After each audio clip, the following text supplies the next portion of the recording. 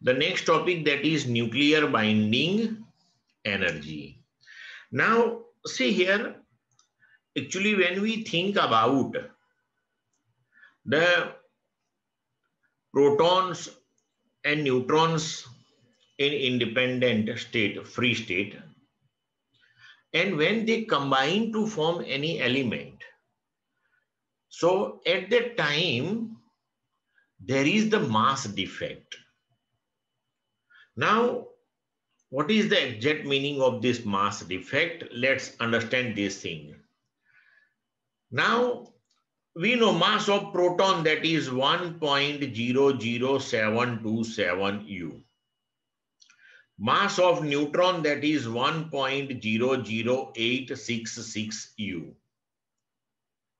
And now suppose we take mass of oxygen atom, then oxygen, that is 8O16. Its mass, that is 15.99493 U. Okay. હવે આપણે logically વિચારીએ તો જો શું થાય કે એકચ્યુઅલી ઓક્સિજનની અંદર 8 પ્રોટોન છે. 16, that is atomic mass. 16 minus 8, that is 8 neutron number. એટલે ઓક્સિજન એટમની અંદર ન્યુક્લિયસમાં 8 પ્રોટોન છે ને 8 ન્યુટ્રોન છે. Now we have mass of 1 proton. It implies that mass of 8 protons, that will be 8 into 1.00727, and it will come to 8.05816 U. Then if we take mass of 8 neutrons, then that is 8 into 1.00866 upon into, yes, 8. So we will get resultant 8.06928 U. Now, logically we can say this thing: when 8 proton and 8 neutron combine to form oxygen atom, then the total mass, that should be 8 MP plus 8 Mn. So mass of 8 protons, that we calculated 8.05816, and mass of 8 neutrons we calculated, that is 8.06928. If we take the summation of these two, then our answer will come to 16.12744 U. So logically આપણે જોવા જઈએ તો 8 proton અને 8 neutron ભેગા થાય ને તો total માસ આટલું થવું જોઈએ. પણ એકચ્યુઅલી જ્યારે ઓક્સિજન એટમનું ફોર્મેશન થાય છે અને એ એટમનું જો આપણે માસ લઈએ તો એ 15.99493 U થાય છે. હવે જો આપણે આ બેનો ડિફરન્સ લઈએ, 16.12744 U minus 15.99493 U, then it will come to 0.13251 U. તો આ જે માસ મિસિંગ છે, that is mass defect. Actually, that particular mass is converted into energy as per Einstein's equation, E equal to mc square. So here this delta M mass, which is called mass defect, converts into energy. So that energy, delta M into C square, that is called binding energy of the nucleus. Means with this much energy, the nucleus is bounded. So we can write the equation for mass defect delta M, that is total mass of number of protons in free state plus total mass of number of neutrons in free state minus mass of that element. that is mass defect, and binding energy of nucleus that we can give by delta M into C square. Suppose this binding energy is divided by atomic mass number, then we will get binding energy per nucleon. એટલે આનો meaning એવો થાય કે જો binding energy of nucleus આપણે લઈએ, ધારો કે અહીંયા આગળ આપણને માસ defect four oxygen that is 0.13251 U આટલી મળી. હવે આપણે આગળ ઉપર કેલ્ક્યુલેટ કર્યું કે 1 U that is 931.5 electron volt. તો આટલા U એટલે કેટલા ઇલેક્ટ્રોન વોલ્ટ? તો હવે this one multiply by 931.5 કરીએ તો એટલા ઇલેક્ટ્રોન વોલ્ટ એ ઓક્સિજન ન્યુક્લિયસની બાઇન્ડિંગ એનર્જી થઈ ગઈ. એનો મતલબ એ થયો કે this particular nucleus is bounded by this much energy. So if that much energy is given to that nucleus, then the nucleus will be broken up. The nucleons in the nucleus will be free from it. And now if binding energy is divided by the number of nucleons, means atomic mass number, then we will get binding energy per nucleon.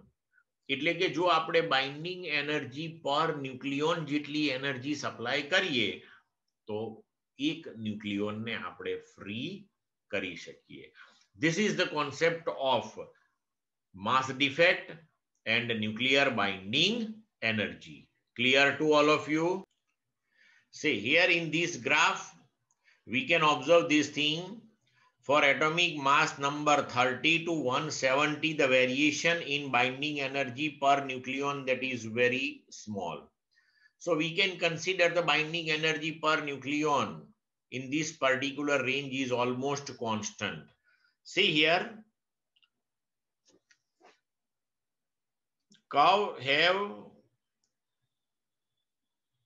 maximum binding energy that is for Fe 8.75 MeV and for A equal to 238 it is 7.6 somewhere here.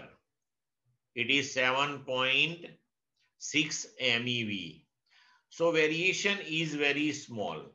But here see, now binding energy per nucleon, that is the measure of the stability of nucleus. જેમ binding energy per nucleon વધારે હોય એમ આપણે ન્યુક્લિયોનને ન્યુક્લિયસમાંથી free કરવા માટે વધારે energy આપવી પડે. તો જે ન્યુક્લિયસ માટે બાઇન્ડિંગ એનર્જી પર ન્યુક્લિયોન વધારે હોય, that particular nucleus is considered as most stable nuclei. And see, graph represent this thing. For Fe, binding energy per nucleon that is maximum one. For Fe, A that is equal to 56. And for that binding energy per nucleon that is 8.75 MeV. So iron that is the most stable nuclei. Okay. And see here. Now on lighter side, એટલે કે atomic mass number less than 30 જઈએ આપણે. અને પછી for heavier nuclei એટલે 170 થી ઉપર જઈએ આ બાજુ, right? તો binding energy per nucleon decrease થાય છે, right? તો સ્ટડી આપણને આવું બતાવે છે. Graph clear? Now from this graph we can conclude something related to the nucleus here. This binding energy per nucleon, which one is representing how strongly the nucleus is bounded, which suggests this thing, the attractive forces in the nucleus are sufficient strong. Clear? As well as this binding energy also represent this thing. These particular forces are short range forces. It implies that the distances between nucleons, if it is very less, then and then only this particular nuclear forces will be effective one. And here we can observe this thing when heavy nuclei, say here on this side, if heavy nuclei is broken up and converted into lighter nuclei. આપણને simple ટેક્સ્ટમાં example આપ્યું છે કે A equal to 240 વાળું ન્યુક્લિયાઈ suppose 120 120 ના બે ન્યુક્લિયાઈમાં divide થઈ જાય, right? તો 240 માટે energy that is here less than 8 આવશે.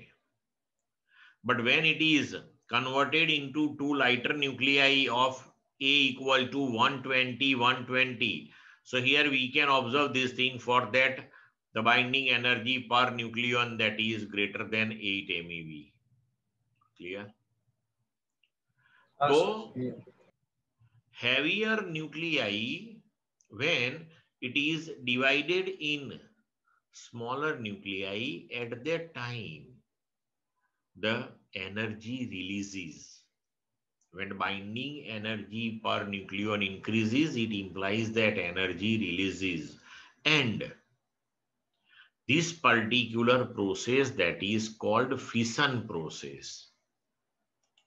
In the same manner, here see, we can observe this thing for lighter nuclei, the binding energy per nucleon that is less. But when these lighter nuclei combine to form the heavier nuclei, so when heavier nuclei is formed, then again we can observe here for heavier nuclei, the binding energy per nucleon increases. So when binding energy increases, the energy will be released. Okay. So this particular process in which lighter nuclei combine to form the heavier nuclei, that process is known as the fusion process. So either the fission or fusion takes place for the nuclei, the energy that will be always released. Clear to all of you?